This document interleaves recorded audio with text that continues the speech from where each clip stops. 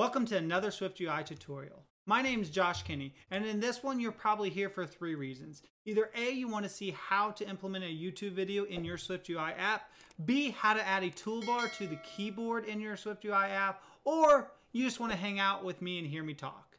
Now, probably that last option is not why you're here, so let's go ahead and look at the app we'll be building and get you learning on how to actually implement that YouTube video and also that toolbar. So what we'll have is a text field here. Whenever you click on it, the keyboard will pop open and then you'll see this here. Now I went ahead and added this to say click to laugh. This is a button. We can put whatever we want here and say whatever we want to say. The cool thing about this one is whenever you click on it, it's going to take us to a new view, which is going to have our YouTube video in here. Then you can actually play it and the actual video, funny, will actually start playing. So now let's go ahead and build this thing. So let me explain what I have so far in the app. In the content view, I have a state for some text, which is passed into this text field. If you guys don't know how to do a text field in SwiftUI, I have a video out, so does a ton of other people. So go look at that first so you understand the text field. I'm not going to spend time on that right now. The next thing I'm doing is I'm tracking this boolean with a state variable because we need it for this navigation link. So we're setting this go to funny view to false. Whenever this turns true, this is active will turn true, and then the destination will go to the funny view, so then it'll pop over to that. That's all I got set up so far right now. What we need to do is look at the funny view that I made, and this is all I created was a view that says funny view, and I have not even touched anything inside of it. Still saying hello world like normal. Okay, so what we're going to do is we're going to create a video view. And what this will do is if you have multiple videos throughout your app, you can actually use this video view over and over again. So I'll show you what that looks like. The first thing we want to do is we want to go up here and go to new file, make this a Swift file. Next, we're going to call this video view. Go ahead and hit create there. And we want to import SwiftUI. And we also want to import WebKit. So go ahead and do that. And now let's create a struct. So your struct, we're going to name this video view. I spelled that all wrong. And then this is going to be of type UI view representable. So we're actually creating a wrapper so we can access stuff from WebKit. Okay, so what we're going to need in here first off is a function, and it's going to break until we get these protocols in. So the first function we're going to do make UI view. Go ahead and hit enter, but instead of some view, we're going to go ahead and erase that, and we're going to make it a WK web view. That's what we want to return, and then down here just return it. So WK web view, there we go. Next function, go ahead and do update that UI view. Okay, and then here for the code, we're going to do a couple of things. First, do a guard statement. So guard let, and we're going to find that YouTube URL that we're going to go out and find for our YouTube video. So go ahead and do YouTube URL, and we're going to set this to be a URL of type string. And now I'll type this out just so you can get it, but this is going to be https://www.youtube.com and then /embed. Okay, so that is going to be in front of any video that you can find on YouTube. Okay, now the next part is important. We want to create up here. So go back up here above your struct and let's just create a URL ID. So let URL ID equal or be of type string, and we're going to pass this one in. This is what's going to be different for each of your videos. So we can pass it in by doing the backslash, and then adding this guy in. URL ID, there it is. So now we're going to be passing that guy in whatever it is. Okay, now else we got to finish our guard statement. So else we're just going to return like always. So a simple return statement there. If that is good though, we're going to grab that UI view, which is coming in right here, which is what we returned up here. And we're going to do first a scroll view dot is scroll view enabled, and we're going to set that to be false. And that's just so whenever you're playing your video, the user can't scroll up and down. It makes for a really bad view and it's annoying. So you want to make sure you turn that scroll view off. So we're setting that to false. Then we're going to do UI view dot load, and then we're going to do a URL, and you can see that request there. And then what are we going to pass in? A URL. Which one? The one that we've made up here. So a YouTube URL. Okay. That should build. That should take care of that. Great. So now we already did this. I'm going to make this a little bit prettier. Oops. There's that. We can even close this in a little bit since there's not many lines of code.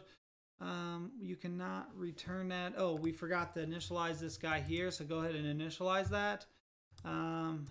Little spaces there. That looks good to me. Now let's go up to our funny view, and now we're going to actually create this too, which is going to be very, very simple. So the first thing you want to do is go right here, get rid of this text, and just make it a video view, because that's what we just created.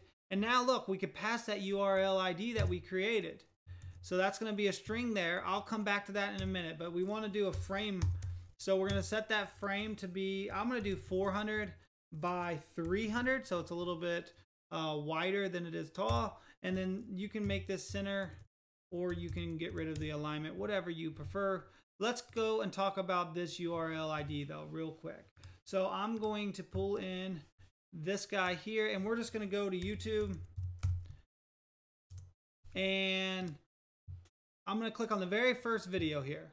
So if I click on this guy here, this Roblox video, not a good video, exit that.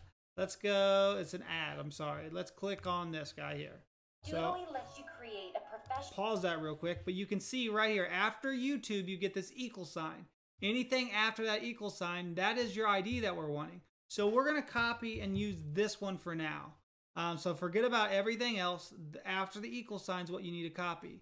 Okay, go back into your app, and that's what you're going to put in this right here. Now you could go out and fetch this if you wanted to as well, but we're just going to hard code it here. You can also throw a variable up top here and set it, but I'm going to hard code it. So I'm going to copy, paste that there, and now we're going to see if this will build correctly for us. Okay, so our build was successful. I'm back in our content view now, but let me show you real quick what we have going on. Inside the simulator, we have click to laugh, which is what we created here. But you can see that the text, and I can hit return, but you can see that on the text, there's nothing here. We don't have anything special. You know, it's just the normal text that you get in your keyboard. So let's go ahead and add that toolbar now. So right here under this text field, that's where that toolbar part gets put. And all you do is you do .toolbar, if I knew how to spell. So you do .toolbar, and then inside there, you're going to actually add our toolbar item group. And then from there, you'll add your parentheses, and we can do a placement. And the placement is going to be a .keyboard. You know, you can access other placements, but for this to go on the keyboard, that's how you do it. Then you come over here to this content part, go ahead and hit enter, and you can add your code here. Now this is where you can add whatever you want to do, whatever you want to say. I'm going to add a button because that's what I want it to be, and that's how I want it to act. So with your button,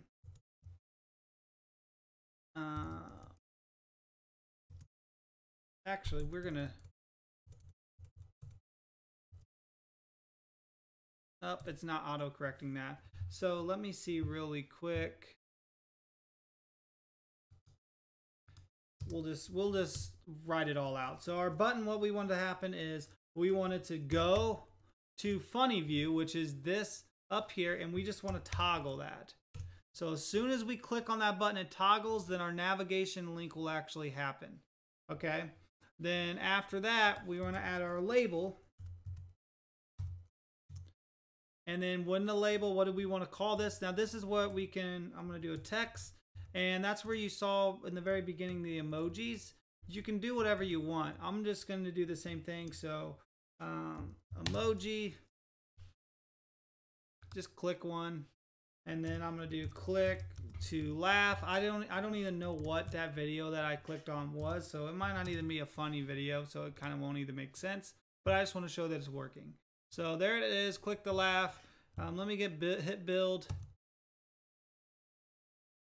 And you're going to get this. It's only available in iOS 15 or newer. So you can add the @ sign here.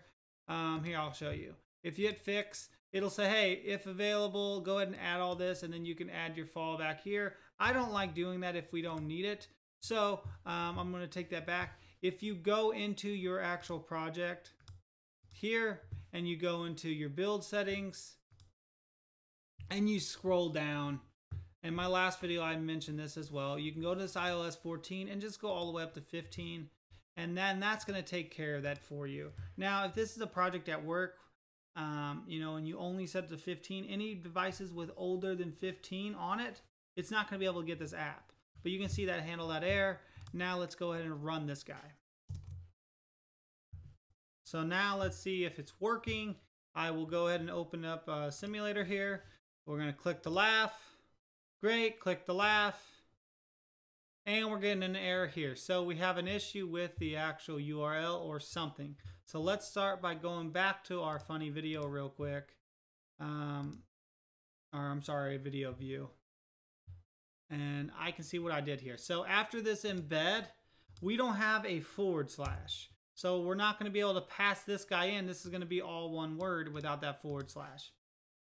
And now that that built, now we're going to try it. So click to laugh. There it is. Click the laugh again.